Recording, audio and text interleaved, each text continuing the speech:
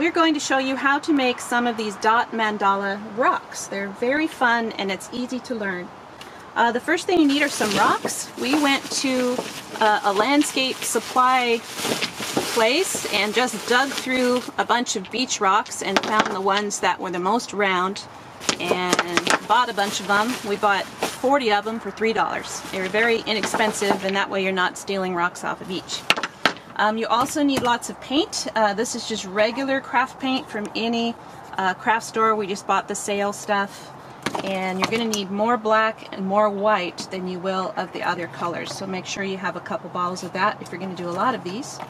You're also going to need things to paint with. We tried a bunch of brushes in different shapes and sizes, and we just couldn't get consistent results. So we've switched over to using things like a pencil eraser to make good consistent sized dots, or even we use a manicure tool that I got from the beauty supply at Fred Meyer, and that gives you a lot of control for your smaller dots.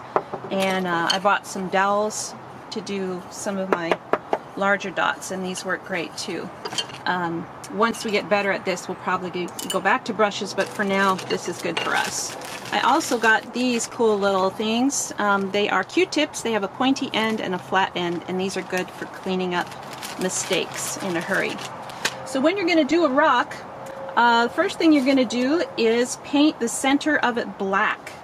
And you're going to let that dry, because that's going to be the base of your design. On any of these, we have a black background. So you're going to paint a circle of black in the middle and let it dry. And then you're going to decide what sort of design you want. There's 3 different designs you can do. Each one is going to start with a circle in the middle, and then you're going to start doing dots coming out from the center. One way to do it, to eyeball it, is to make a cross with 4 dots, and then just add a dot in between each of those, and that'll give you a pretty good basis to start from.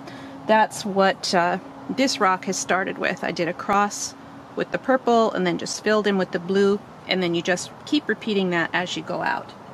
Another way to do it is to make your center circle. Start with a cross and then do 2 dots.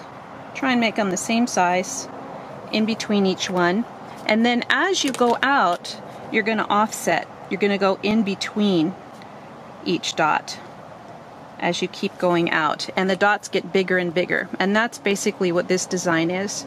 We started with this in the middle and then just started coming out, and each one was offset in the next row, and each row is bigger. So that's an easy one to do. And then the one that we just learned today, instead of starting with a cross, you're going to start with a triangle design, and then you're going to go in between each of those, and not only are you going to offset, but you're going to do different colors on each row to give more of a spiral effect. And then once all of that is done, I go back and I put a lighter shade of the same tone in each one to give it some depth and make it pop. And then I go around the outside and add, you know, little dots to make it look like jewelry, or we're going to go for some snowflake effects too. But that's basically how it's done. You just need to practice.